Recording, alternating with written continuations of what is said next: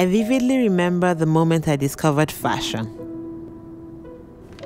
I was 16 years old and visiting the fashion section of Yaba College of Technology. It was like being born again. I had found something that combined all the things I loved. My parents expected me to become a doctor, not a fashion designer. Despite the resistance and challenges at first, I started to follow my dream. My parents now sit front row at all my fashion shows, and my mother even works with me. Change from days to days. No. When I am creating, I think of people, how women live their lives, how heritage and culture influences them.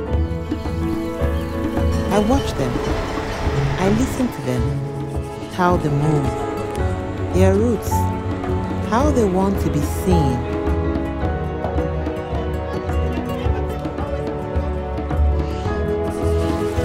When the story of my collections resonates in the audience and they understand the mood I want to express, I want to start a conversation, a movement.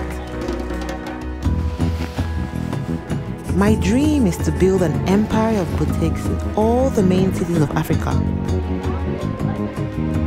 Through this, I could educate and create jobs, especially for the youth. So go your own way, despite what others may expect.